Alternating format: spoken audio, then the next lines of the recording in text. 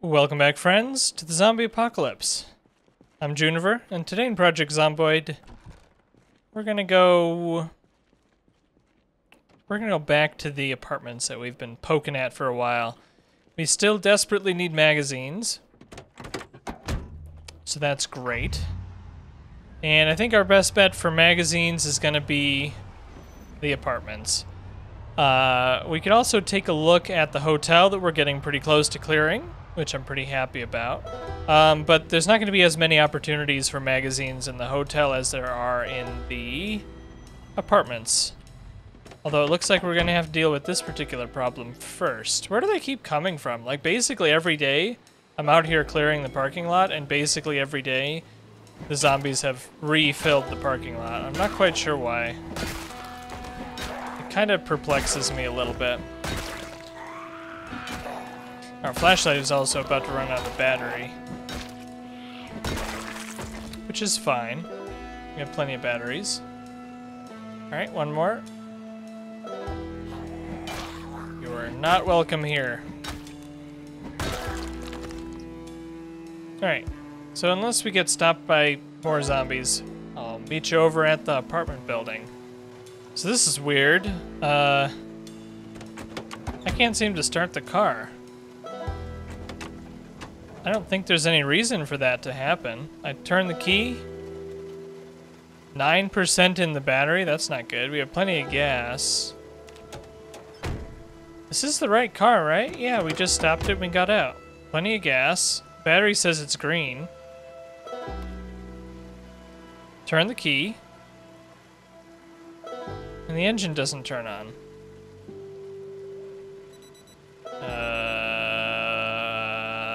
Okay. I don't get it. I do not understand.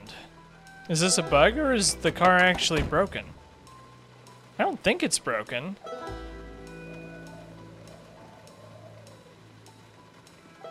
Alright, I'm gonna try reloading the game and see if that fixes it. Alright, we're loading back in here. Maybe the car will start now.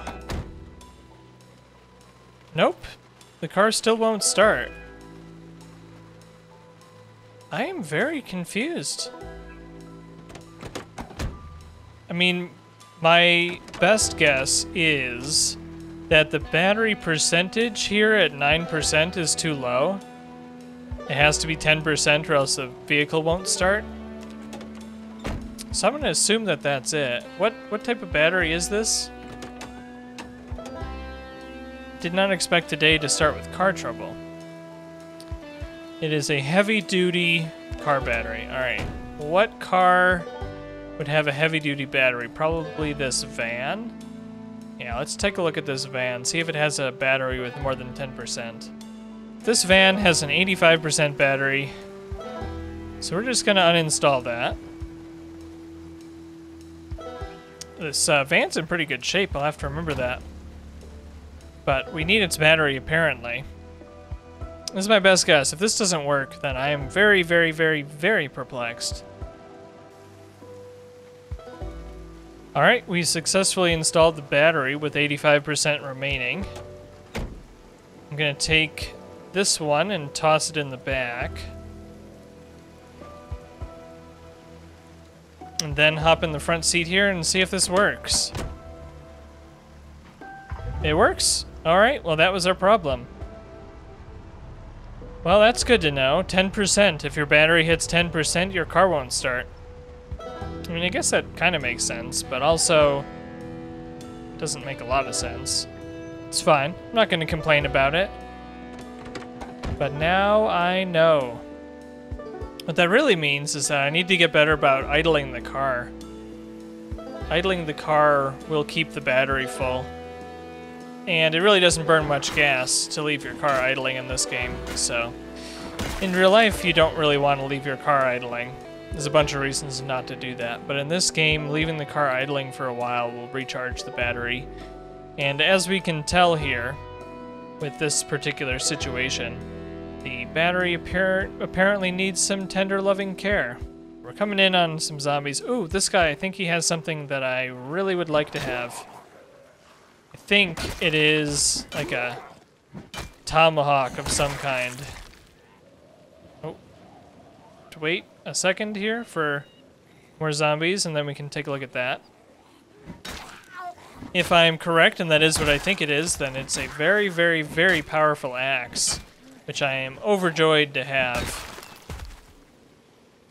Very powerful one-handed axe. With our Axeman trait and our level 7 skill, yeah, it's a battle axe. Excellent.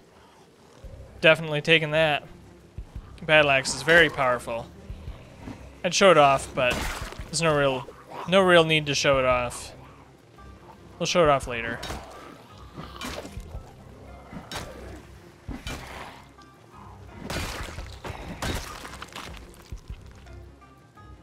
How is the indoors looking?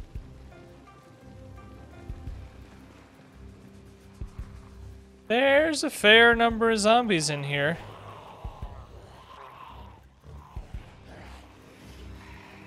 Actually, we're gonna be in a little bit of a pickle here. So I'm gonna quickly run out the front door, or the garage door here. You know, I take it back. Here we go. Battle axe, you're up.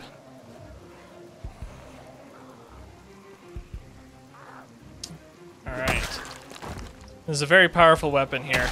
It should allow us to overcome this massive pile of zombies that we have gotten ourselves entangled with. Well, this is a very discombobulated mess right here. Clearly, while we've been away, the zombies have pushed in with pretty considerable force. Gonna have to remember that hand axe. Right. So one of the big reasons that I'm definitely using this battle axe instead of something that weighs more is because we are gonna need a lot of endurance. Definitely gonna need a lot of endurance to survive this particular mistake. I'm not even sure how many are totally following us.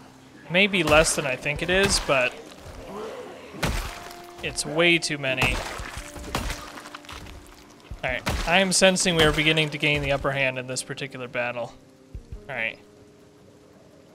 Oof, alright, there weren't as many following us as I thought there would be. So that's good. Our battle axe is now the robust battle axe. That sounds good. That's probably a durability perk, I would assume. Oh, right, hang on. We need this. Hand axe, very nice. Alright, I'm actually going to... You know what? We got the battle axe, we're going to use the battle axe. It's a terrific weapon. It does an enormous amount of damage. I'm going to go ahead and lighten our load here, stick our crowbar in our backpack. Apparently that didn't help. Well, we're also hungry. Eat some chips. Our weight is steady because I ate butter. Just a whole stick of butter earlier. Need to grab me some more cereal is what I need. Alright. So keeping an eye out for fake dead zombies, I guess we're going to go back in here. Oh, there's one in the corner that I didn't see. Whew. Oh, and there's one... Wow, I'm having a hard time spotting zombies today. It's quite lucky that I'm not dead right now. This has not been going very well. Not been going to plan.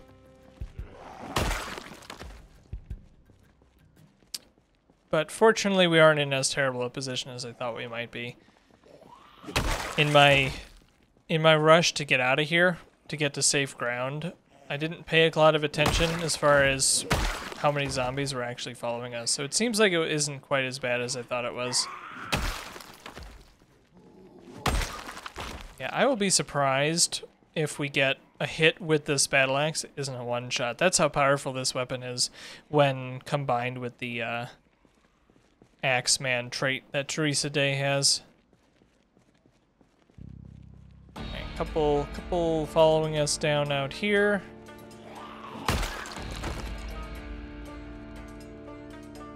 I think we're finally getting to the point where we're getting close to having this whole building emptied out.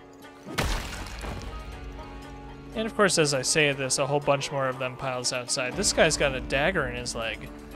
Wow, when these antique armory weapons come, they sure come quick. Not gonna say no.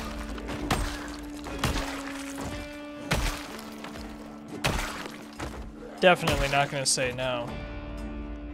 I just have to get it without getting eaten. Alright, all good. How are we doing? We still have more people pouring down from upstairs? Do some more shouting. The goal with the shouting is to pull zombies from upstairs down the main staircase so that there aren't any upstairs when we start trying to clear out the apartments themselves. We're gonna do a lap around the building too. I don't want zombies, groups of zombies working their way in when we are clearing those apartments. If it's just a couple of solos hanging around out here, that's not a huge deal, but a big group would be a big problem. Fortunately, I'm not seeing any big groups so far. Just a couple of stragglers over here. Again, I'm going to try not to get too close to this building. It does help that we've been working in this area for a while. If you're not quite sure where we are, this is the area we've been going to a couple of times that has some houses that we've been looting. So we've been working in this area for quite a while now. Making some good progress. So the result of that is that this is a... Ooh, ooh, ooh. Ooh, that was close. We didn't get hurt. We didn't get hurt. Did our shoes or anything get ripped? It looks like we might have lost some protection on our top here. That's that lunge animation. I wasn't anticipating it. We got hit by the lunge animation. But our clothes protected us, so that's lucky. Alright, well now that we've almost died, let's have a very uneventful remainder of this episode. How about that? I don't need any more scares.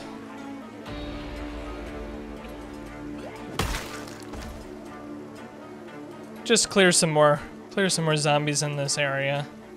Let our shout that we did down there pull them in from the upstairs. I think that's a good call.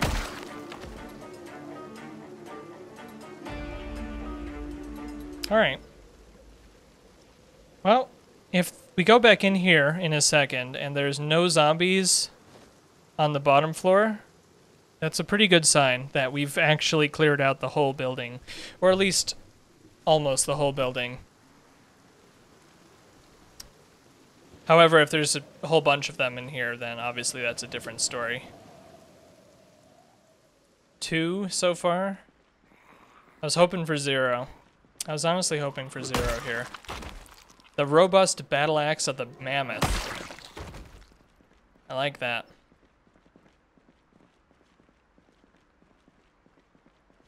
If it's just those 2, or I guess 3, this might be okay.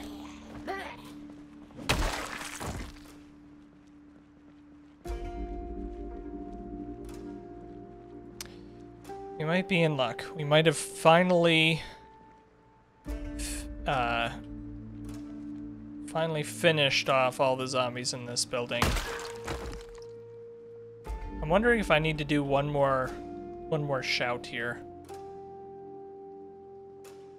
Maybe we risk it. Maybe we start going up the stairs. Oh, this is scary.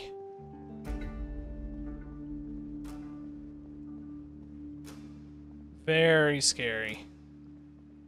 I don't hear any zombies. which of course doesn't really mean anything.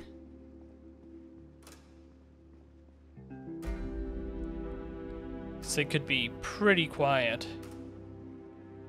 Alright, so the first floor seems safe. I'm gonna go back down, make sure we're not getting our single exit cut off by other zombies that have worked their way inside here. Because that's possible. But we might just be in luck. We might be done. Time to loot this whole building. Alright, just to be extra cautious, I'm going to poke my head out front, out on this road, just real quick. Make sure there's no big piles of zombies out here. And then we're going to start looting. Alright. If anything interesting happens, you'll be sure to see it, but unless anything interesting happens, it's going to be very boring because all the apartments are going to be exactly the same. So, I'm going to get looting. We've looted one whole apartment, I think. Apart from this bathroom on the end. We have seen 0 zombies, and we have seen 0 skill magazines, which is what we're here for. Found some interesting stuff in the kitchen that would be useful. You know, I should probably take the cereal. But other than that, really not too much going on in here. I don't hear any zombies at all, even their little quiet noises that they make, so it's starting to look like we might be safe here. Alright, I hear a zombie. I think he's back in the closet here. I'm gonna whack the door. Alright, it looks like it's just the one. Alright, they've spotted us and they're headed in our direction. Alright, because of the noise that this probably made, I think I'm gonna head for the exit. Just to be safe. Is this the exit? This is the bathroom. What about this? Oh, okay, I guess we can loot the rest of this first. Nothing. Alright, so far no luck on magazines. We've only looted 2 apartments, and those are the 2 apartments on 1 floor. There's 4 apartments per floor. Yeah, there's 4. We're gonna head back down just in case we have some zombies that have hurt us, just to be extra safe. But it looks like we're probably good. Yep, looks good. All right, I'll proceed with looting that level of the building. Well, we've finished looting all 4 apartments on this level, so I guess we go up. Click, click, click. I'd like the elevator, please. I don't want to take the stairs. The stairs are scary. Oh well. I guess we have to take the stairs. Despite how scary they are. The further we get inside this building, the more dangerous it gets. 1 apartment down, 3 to go on this level. Well, this is the closest we've got so far. Electronics Magazine Volume 3, which we've already read. So, they can exist here. We just haven't found any yet. Well, that's 2 of 4 apartments down on this level, with nothing useful at all. Most useful thing I think we found is cereal. Mac and cheese? I'll take that. That's probably high in carbs. So is this cereal and this peanut butter. So we are taking some stuff, but we really don't need the extra food. Alright, hang on. Herbalist guide, we know. Darn it. Herbalist guide is always a good thing to find in most games because it lets you identify the mushrooms and the berries, so you know if you're eating poisonous ones or not. However, we started with the herbalist trait, so it doesn't matter for us. I did see an non-broken down door in this apartment, so that makes me nervous. But I think I would probably hear zombies on the other side of the door if there was any, and I don't hear them. But regardless, we'll take that door pretty carefully. Actually, it's a bathroom. We could just skip it, but oh well, we're not gonna skip it. All right, good, it's empty. To be ready to run, basically. So our character is starting to get bored because all we've been doing is walking around inside this building for a number of in-game hours, but I am anything but bored right now. There is a lot of risk in being in here, just because of how cornered we are. If something bad were to happen, there are very few options available to us. So I'm not bored. I am anything but bored, because we're going up to the 3rd level. That's right, 3rd level.